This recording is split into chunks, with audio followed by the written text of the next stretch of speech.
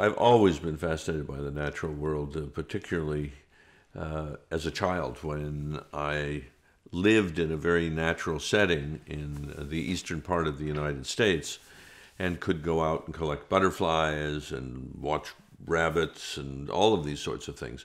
But at the age of 13, I read a book called Man's Place in Nature, which was an attempt by Thomas Henry Huxley in the late 1800s to understand our place within the natural world.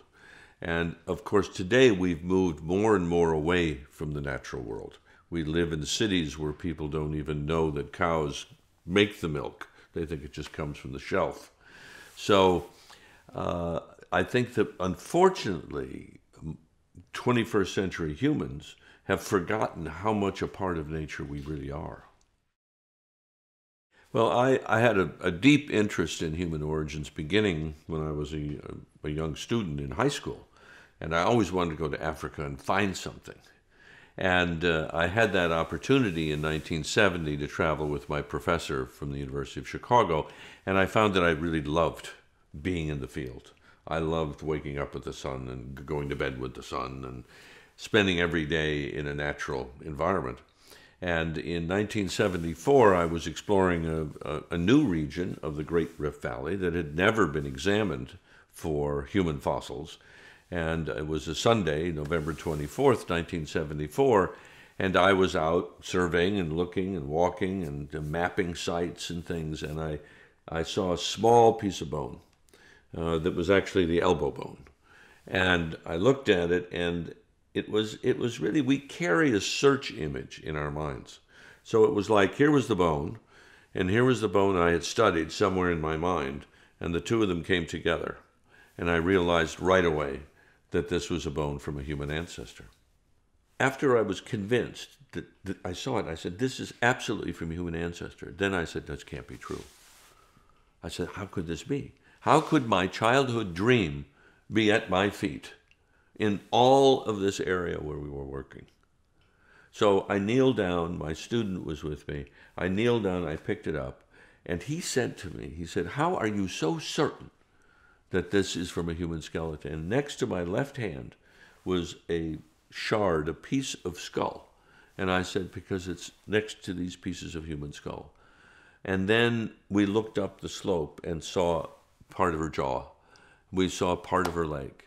And we knew, I still get goosebumps. I still am excited about it when I think about it, that there it was, you know, a partial skeleton of an ancestor that was older than 3 million years. And I didn't know who she was. Of course, we didn't know her name. That came much later. But I knew that it was old and it was fairly complete and it would be very important.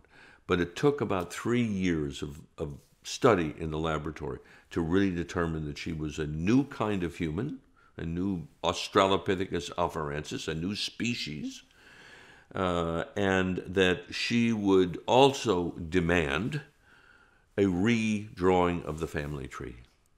And so it came in stages, but at first it was total belief, and then total disbelief, and then, oh my gosh, there's a piece of skull.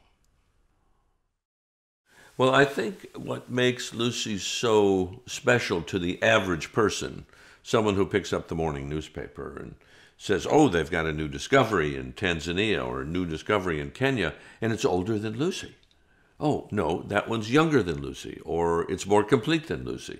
So she has become the benchmark, the touchstone by which other people understand human origins. Because if you just called her Australopithecus afarensis, the reaction is, I can't remember that name. It's so complicated and confusing. But a name like Lucy is simple to remember. It's like bringing up the name of a relative, which in fact she is a relative. Well, this is a very important observation about Lucy and all the fossils that are found. They are links to our past, but they're also links to the natural world in which our ancestors lived. Imagine until 12,000 years ago, 10,000 years ago, humans all over the planet whether they lived in Siberia or South America or the Southwest United States or in Central Europe. They were hunter-gatherers, and their lives were intimately tied. Every day they were in nature. They depended on nature. They depended on surviving by understanding the natural world. Where might those animals be? When do those animals migrate through here? When do those fruits mature and ripen? When can we go out and dig up these kinds of roots? We were so tied and interdependent with the natural world, and we were in much smaller numbers, so we didn't have as enormous impact. Today, we are a species out of reproductive control. There are no controls on our reproduction. So the imbalance between nature and us is enormous. And we are demanding so much of the natural world that I believe very strongly we're at a very precarious point where we are endangering our own existence. Well, it worries me. I mean, I look back at, it's not a classic Rousseauian world, but, you know, this perfect world. But Rousseau, of course, spoke about our intimacy with the natural world. But as we've moved away from something, we've become dangerous to what we depend on. We really don't understand the influences of filling the oceans with plastic, or polluting the environment, or cutting down the forests, and so on. So to me, this is very ominous. You know, we are the only creature we know of on this planet, in our solar system, and we don't know anything about life in other parts of the universe, but we're certainly the only creature on this planet that seems to be dead set on creating its own extinction. It's very important to realize, in terms of evolutionary framework, that there is no goal in mind. You know, natural selection didn't look at Lucy and say, well, we're going to change her and her descendants, and ultimately we're going to evolve into sapiens. So she lived, her species lived for almost 1 million years, which meant that they were very successful. All right, that's one way to measure success. Humans are very successful, but the way we measure success is how many of us there are. But Lucy's species went through, undoubtedly, major changes in climate, which meant that she was a very adaptable species. Okay. Today, we are a species that is really not thinking about the implications of what we do. Back then, during Lucy's time, it didn't matter if they did something that disturbed the environment, because the environment responded and recovered very quickly. But today, we are so damaging the environment and never giving it a chance to recover. So for me, this is a very dangerous situation for a species who thinks that it is the center of the universe. We think we are, as I say, homo egocentricus. We think we can do anything. And of course, in many countries, and particularly in the United States, we have God, who is going to come and save us. We've even put his name on our money, that here is God, and in God we trust. You know, and people say, well, why didn't God help those poor children who were in that bus when the bus was on fire? And, you know, what kind of God is that? And I jokingly say, well, he's too busy helping somebody on the golf course. Oh, please, God, I have to, you know. I mean, it's so ridiculous to think that there's some supernatural creature that's going to choose a country, and in my case, particularly America, and come and save us. And that puts the responsibility on someone who doesn't even exist, when we are the ones who have the responsibility. I think that natural history museums are vital. People say, oh, they're old stuffy museums, and they have specimens around that are stuffed in cotton and boxes, and, you know, what are they telling us? What they're telling us is there was an enormous variation and variability in animals all over the world. There was a diversity which is gone. It's disappearing. It's shrinking. You know, we've seen species in our own lifetimes that have disappeared. And those are reminders that the sort of grim reaper of evolution, extinction, is always there. It's always lurking somewhere. You can't put your finger on it.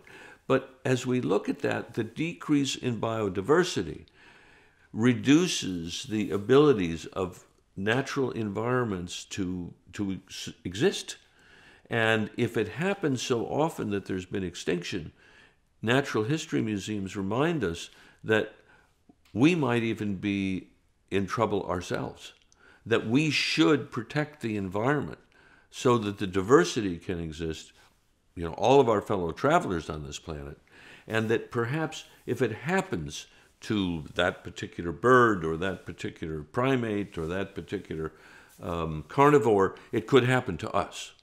And in a natural history museum, I think that outreach is also very important, that the idea of teaching children the scientific method of, say, collecting butterflies and catching a few of those butterflies and bringing them back and examining them and classifying them into, this butterfly looks like that butterfly, so we'll put those together, gives them a very rudimentary introduction to the organization of the natural world, that it is not just chaos, that there is an organization that runs throughout nature. And when a child catches something alive like that and studies it, whether it be with a little lens or under a microscope or writing or drawing a little picture of it or something, that stays with them forever. And when they go out, and how many birds did you see today?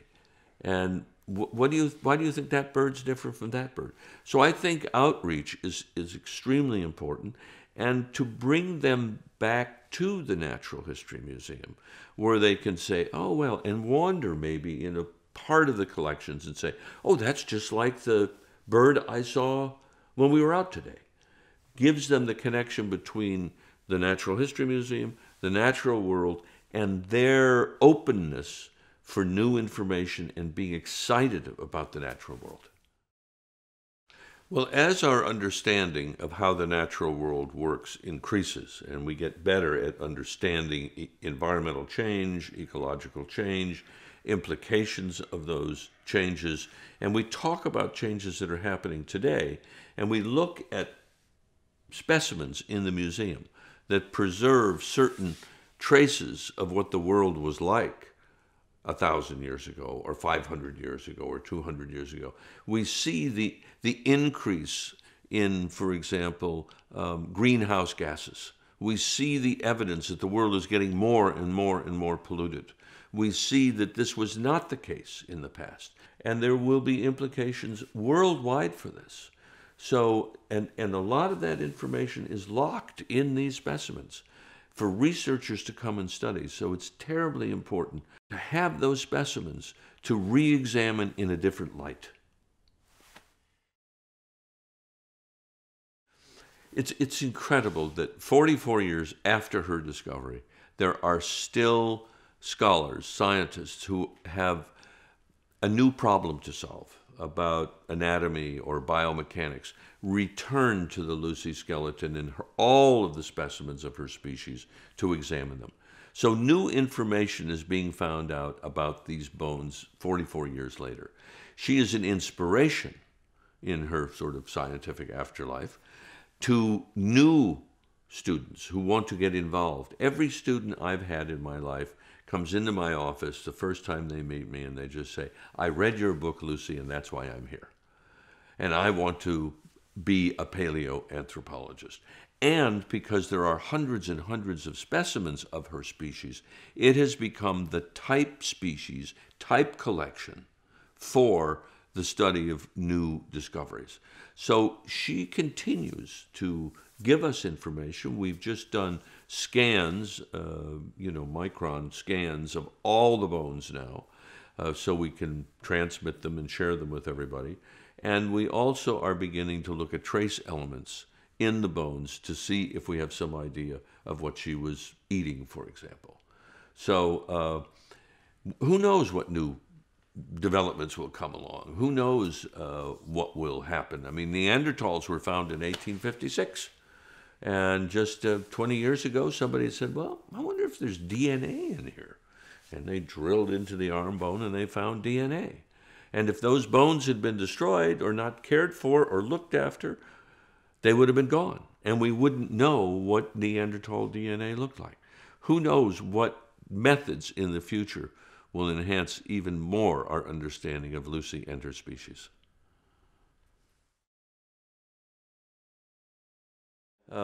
Lucy's been around for 44 years, and people say, well, what are you going to do next? What's Lucy going to do next? Well, it's a fascinating answer, one that I never, ever in my wildest dreams would have thought of. NASA is launching a rocket in 2021, and it's called the Lucy mission.